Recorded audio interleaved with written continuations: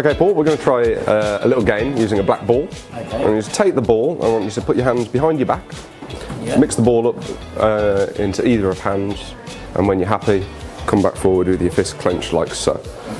Okay, and I want you to think about where the ball has ended up, not where it's been on the journey if you've switched hands a couple of times. And I want you to think about where you maybe started there, but this one's now empty and you put the ball in your right hand. Is that correct? Okay. There we go. We'll try again. We'll try again. Okay. That's a 50-50. So we'll try again. So go behind your back, mix it up.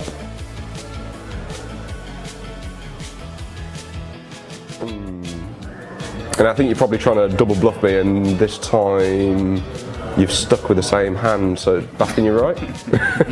Again, that could be two 50-50s in a row. So we'll try one last time. So go behind your back, mix them up. And when you're happy, bring them back forward, face down. And think about where it's ended up in your left hand. So yeah.